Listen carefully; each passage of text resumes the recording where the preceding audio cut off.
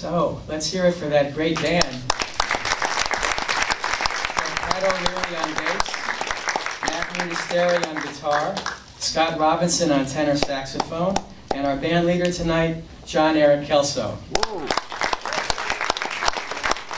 You can read about their amazing accomplishments in the program you have. They played on hundreds of recordings and alongside many of the greats of jazz. And we'll have one little session and one larger session later, so musicians will definitely be back. I want to thank you all for coming to the 3rd annual Jazz and Poetry event. I'm Robert Loeb, Director of the Visual Arts Library here at SVA, and we do have a wonderful program tonight. I want to thank SVA's President, David Rhodes, and Executive Vice President, Anthony Rhodes, for their support for this evening. And I want to thank my fellow organizer, Mary Helen Hendricks, who's co-chairman of the SVA's Humanities and Science Department. And it's been a pleasure to put this together with her. I also want to thank Lori Jo Henning from the Humanities Department and Tamisha Anthony, who is my assistant in the library. And as John mentions, there will be CDs and some books on sale for you afterwards, right from the stage, I think. Okay, so now we turn from notes to words. Sean Singer is a highly respected poet and writer.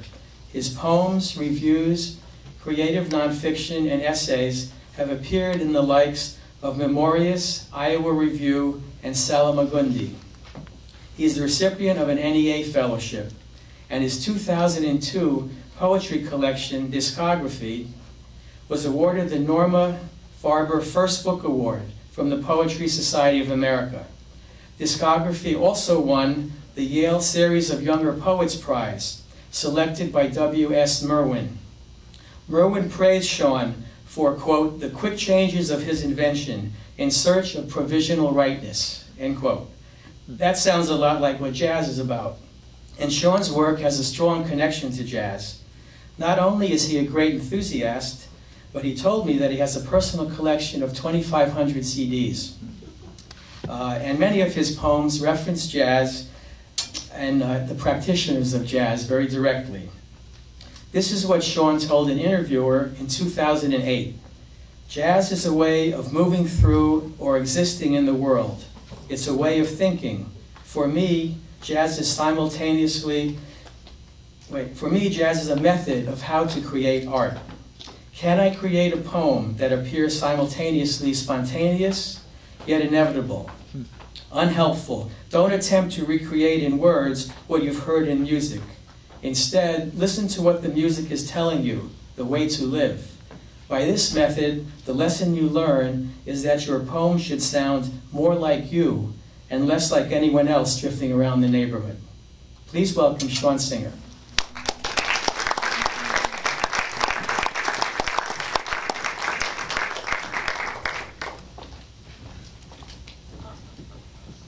Thank you very much. Thank you for coming.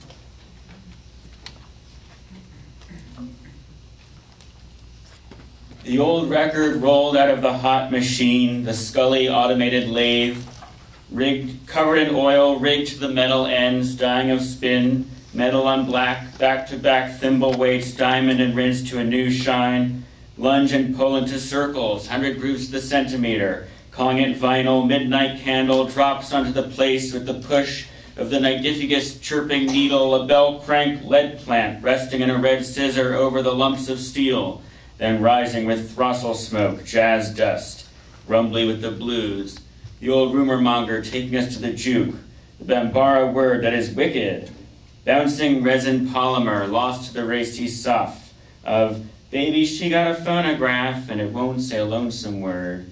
Baby she got a phonograph and it won't say a lonesome word.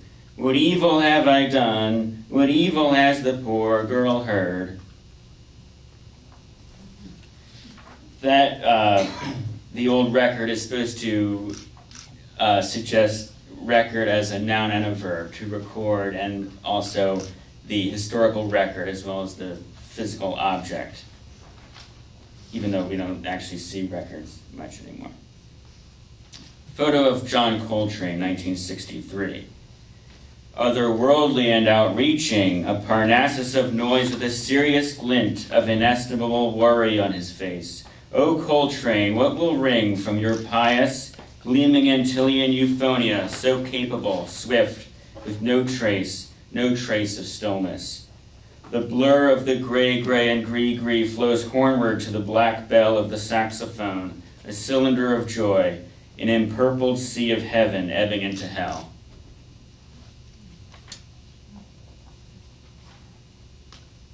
Ellingtonia 1. And the lamp caught fire after he put a blue cashmere sweater over it, subtle as a Nance obligato on filmy violin, 2 brown curves en passant. Purflings ease sound out of the stank of violin parts, belly, waist, chin rest, rib, sound hole, peg box, tailpiece, rounded shoulder. Ellington was an expert on them all. 2. Libretto, Holy Writ.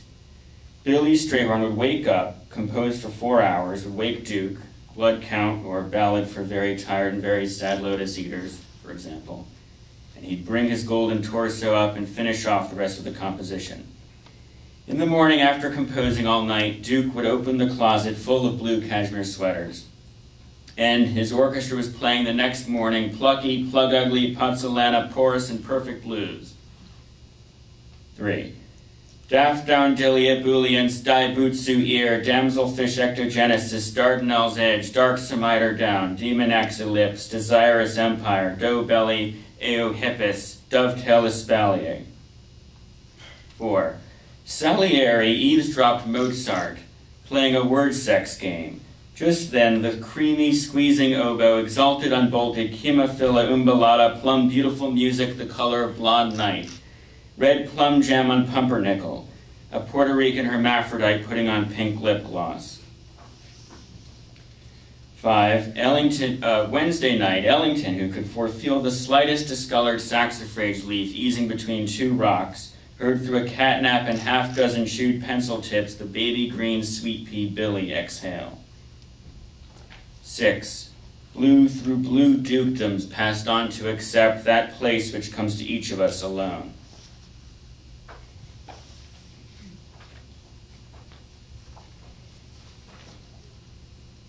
Billy later. Wounds etch themselves above and below, drink sober lungfuls of hush, blood soap and will, the threadbare noises of an amber tube and a bird. Welcome to the district of snow loneliness. My list, a towel for redness, taboos for my doll, spasms of amen. Something emerges from a cord, a pigeon egg, snow silent, resilient, secret, holding its hand toward you, holding its pink spotlight. Finding a Roosevelt dime, I wake up to a new sun, a clear and tender quiet in each bone. Billy blew his mama's Chinaberry tree, ain't greased since the big bean carved a knot in the early black back of the club so thick with smoke, and lady up front blowing blues till my hair hurt, spurts of shiny, sometimey trouble, you know, in the black fracture of night. She's back, hop dog, cutie, killer, diller, face like a brown egg, begging the black like Jack the Bear. There, lady, baby, color of a chocolate dress, juicy Lucy, that Shazam doo-wah, bang bang outflow sensation called yes. I had too many husbands. Last one beat me black and blue. Then he was out the door, he said, baby, better me than you. I got good and drunk. I couldn't even see. No matter how much money I make, I ain't never been free. He used to stay out late, now he don't come home at all. I know by that there's another mule kicking in my stall. If you don't like my ocean, don't fish in my sea. Stay out of my valley and let my mountain be. Let me be your rag doll until your China comes. If you beat me ragged, I've got to beat you some. If he walks out the door, he won't be gone long. I'll be up on the stage in my needle of song.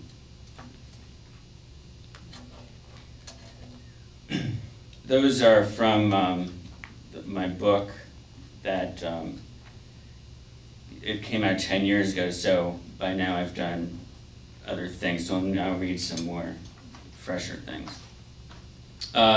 This poem is a response to the 20-hour documentary Ken Burns made, Jazz, that caused a big kerfuffle, I guess, in the jazz world because of many criticisms, one of which was, for example, it ended in 1960. And a lot happened in jazz since 1960. And he said not enough time had passed for it to be considered history. I mean, they do documentaries on Nixon, Vietnam, so he didn't know what he was talking about. Ken Burns. There's no such thing as bop music, but there's such a thing as progress. Coleman Hawkins. Although jazz's sepia acetates and lacquers have dipped the black into silver nitrate and are faded little faders, they inflate like lungs. The pink lung with its tortoiseshell shellac appears to bulge, and its inseam exhales purity and inhales spoonfuls of tempo. Purity in jazz, sir, is thwarted and unutilized. 200 years of minstrels snapping their red suspenders corrode and oxidize the air. Mr. Tambo. What kind of a girl was she? Zip. She was highly polished, yes indeed, her father was a varnish maker. You see, that rubber pork chop became something. Bechet's Shemisha Wable from its mold has been heated and mounted face to face with a hinge so that the machine opens up facing you. It is not light or intermezzo, frozen like trout beneath the flux and ratamacuing of ice. It is not alpine. Eingeschlafen auf der Lauer, oben ist der alte Ritter. Through the cracked photos breaking into creosote, superlatives douse the monoliths. Virtuoso, genius, but there is a siphoning off of licking pink jam from the knife. Negativities, the integrated bands, for example, of alcoholics, Benzedrine heads, and junkies, or the deranged catastrophe of Buddy Bolden feeding his hand to a ceiling fan, or the wick saturated with amphetamines, or Buddy Rich telling the trumpet section of fuck faces that he plinked them every 7 bars like a neutered werewolf. When Coleman Hawkins stood half nude like a mango in Friedlander's photo, 1956, with his curved man breasts sweating from It May Not Be True, he appears modern. He is not a Menke nostalgic and item logistical. He, lung of air rape, propulsive tub, urgently pumping ninths, is the living demonifuge ripping through a blanket of vanilla radio. Racial animus, intractable sources, faded scriptures, and the pinstripes of the Storyville mudheads, midwives, and the peach tintypes fitted into ladies' brooches are not jazz. This strategy does not puff the uvula's blowpipe or bring an axe to the vanguard. Rather, it shufflebucks, pantomimes, and dabs slop with a hanky. Meanwhile, as the onyx rattlesnake of the century slid by 1960, the year the fedora went up the flue, jazz too opened like a fire at a woman's ceremony. It did not end. Ryler had yet to drag the black river into rivulets of need. Unkempt skinny dips, red vinyl seats of the southern buses, and the vinegar cloud of the trees' harpsichords were made, too, of jazz. As the bus ate the road's tape measure, the ballrooms closed, the hickory house sewed 52nd Street into a fly trap enmeshed with liquid static. The green river you ignore is realized by the black river growing wings beneath the shoulder blades of the hatchling. Coleman Hawkins, who morphs with allular quills into a hawk. Dark patagial marks and underwings, present on all ages and races, conjured shadows beyond the last section of the long film.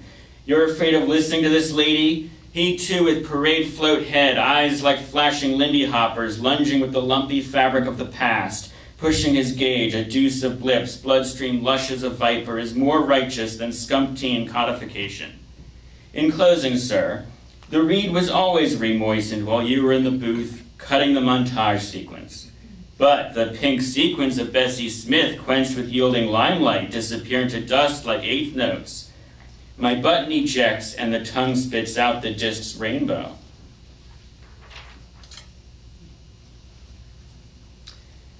This is called Living on Nothing But Honey and Smoke for Albert Eiler and Cleveland. Evergreen leather winter wear and a honky-tonk but salty glissando, a man revealing his baby life in the dark when the dark was a scattered ambrosia, but opening plaints with dynamite and a grill and a tremolo and hard plastic reed. What is self-evident, he said, was a colored disc, the sword, the cup of indignation.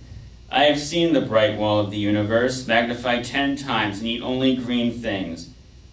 But when President Johnson was a spooky longhorn, the Pope got the message, a clicking sound with his tongue, the spirit's balafon hymnic, the freak bearing.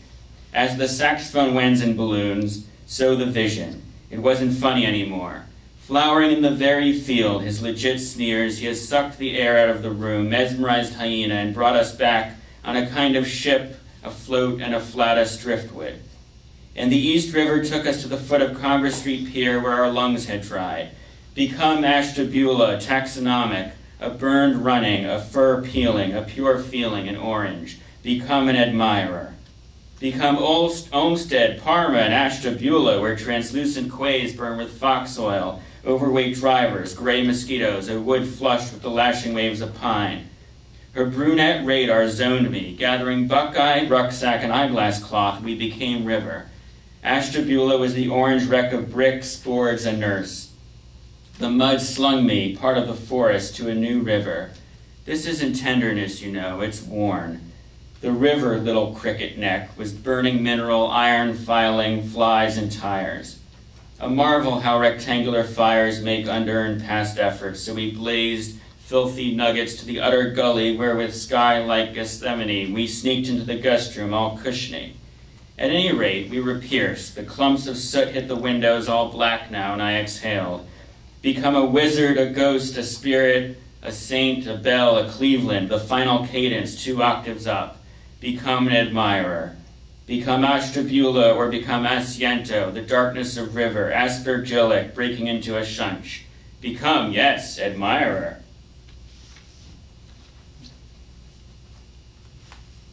Scott Joplin. Son of a slave, your birthday is no more exact than a petal. Sunflower, you have no need to worry. Your piano rolls have played in middle and upper class homes. Maple leaf, across the plains where it is gold, we worry. You neither improvise nor play blues, but compose. Chrysanthemum, our ways of living differ, like worry. The weaponized invisible boundaries of America keep you. Eugenia, there is reason to worry. You are composing but not recording, only rolls with holes. Lily Queen, others have been pieces of worry. The reason you asked and the reason I don't have the answer is the same. Heliotrope, let's just not worry. Syphilis, with its attendant dementia, paranoia, and paralysis. Pineapple, your leaves each veer and heave toward worry. Piano is a hammer with action. In other words, the sounds produced when the strings are distinguished. The harpsichord and the spinet, plucked of their wrought wires, are unlike this claviture, originally limited to pianoforte, than the modern upright. Bartolomeo Cristofori, hammering his gravicembalo as Florence turned in the dusky mode into dusky notes, between 1 and 3 strings per note, that is. These strings are strung to their tension. I myself am strung between 180 and 200 pounds in a frame, though not of iron. Covered with felt, I feel my pedals, sustaining and dampering, allowing me to continue to sound even after I, my keys, am no longer depressed. My soft felt produces quiet. Notice my compass in excess of 7 octaves, my lyra, my Resonanzboden, my Gehause. The Legba Veve, or graphical invocation, guardian of the crossroads. It's a picture of the Legba Veve. Folk dance. In the Yoruba pantheon of Benin, Legba is a trickster gatekeeper. The New Orleans brass bands weren't screaming Leba, it was always Legba. To worry equals to blur. Transgression equals the crossing of a line. Ornamental floral patterns. Be aware of its camouflage, which is subversive. Schmatazite. Ragtime. All the magic, bristle topaz, vine smoke, rust, chalkboard, apricot glaze, Montserrat Palmyra, sky's gray crystal, a bridge's bizarre design.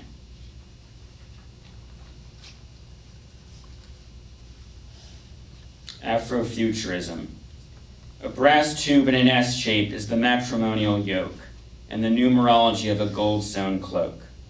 Calfskin pendants and a pump's quilted glaze, crimson and azure, some dumb hovering maze. Sun Ra said, people are interested in everything but true wisdom, like hoot owls, nails, ghouls, pyramids, and triangles. A funky donkey tightens and passes by as the girls sip ginger ales. Hemphill said, "People keep looking rearward for the tradition. The tradition is forward, not what you did last week, but this week. The blues is a loop we barrel through. Bloom into each other, beam to rough-hewn beam. Move your legs, sweet darling." Max Roach / Max Ernst. Play Bouidot for an oasis and enamel the zephyr shadow. Unwrap the sunlight, gumming the lovelorn tangerine. Grip the fleet beams of the window bracket, seersucker. Rubber blossoms collapse. It's a canary floridita stirring the brushwork. With 2 brushes and a phone book, Max made everyone sink into swelling movement. Raillery, you say. Hey, you say. Firmament made me say, you say. Laser layering in a coin and a 45 a day. Play that fen, play bay. How you paid a due when Diz displayed the beret over the gray. The wind's tight lamp announced its 9 presets. Vandit of copper, volcaniclastic, the blue whisper in a crystal. All the celestial spaces have their maxes, also volvoxes and diatoms shining like foxes. The ride haunts the beach as the waves pounce the cliffs. A bunker outpost on mirrored shore as the glass shines. Metal rain pieces the bloodroot grass in clandestine night. The drums make an echo through the air. The air, clean as a bell, remains outside. Each note is heavy with nitrogen like a storm. It's an Ubu imperator swinging his red castle. He's a seedless water former, but he fits a viewer's nerves within his nerves because style is the tailor. Well, I saw Max Roach perform once, and he actually played not a phone book, but a snare drum. That was it. And it was just astounding to see. I mean, you lose all concept of yourself outside of what's happening in the performance. It was really a terrific thing.